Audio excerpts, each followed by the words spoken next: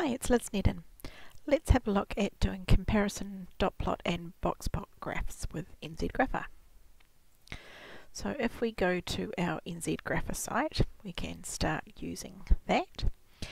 Now there's a number of pre-built-in data sets here that we can use. So I, for example, might jump down to the rugby data set, and then I'm going to come down to here where it says graph type, and I'm going to select that, and I am going to go and find the dot plot and box plot and whisker graph. So that's the one that I want. Now I need to choose two variables if I'm doing comparison.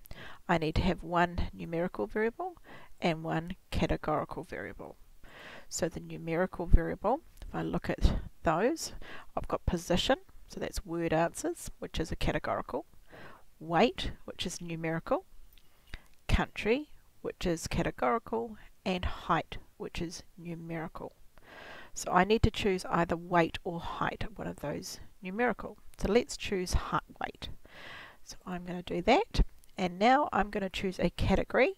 So the category, I could either do position or I could do country. So let's try and do position. So what we've got now is we've got our backs and our forwards. So these are the different rugby players and their positions. So let's give it a title. I'm going to call this Rugby Investigation. And then, excuse me, I am also going to add my weight in kg, put the units there, and I'm going to update that graph. Now I'm going to come to this middle section here, and I want to add a summary statistic. So that's our minimum, lower quartile, median, mean, upper quartile, maximum, standard deviation. Don't worry about what that is at the moment. And then number, so that's how many data values there are in that group. So I've got 59 backs, and down here I've got 76 forwards. So there's two types of box plots that I could choose to do.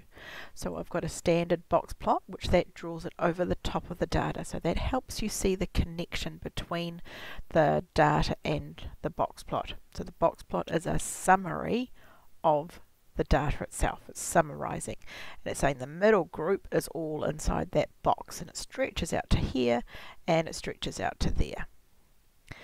If you prefer, you could do a high box plot instead, so that puts the box plot above the data. It's exactly the same box plot, it's just a different position.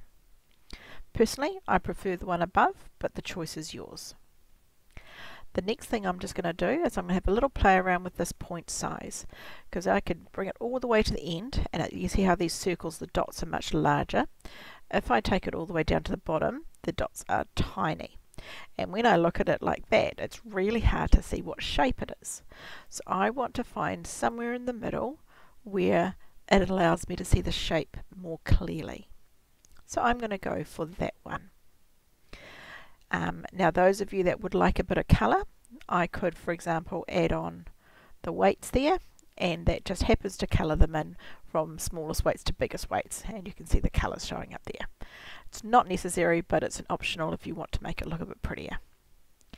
So all I want to do now is over the graph itself, I'm going to right click, I'm going to select copy image, and then I'm going to paste that into my Word document. And Control V, and there is my graph all drawn.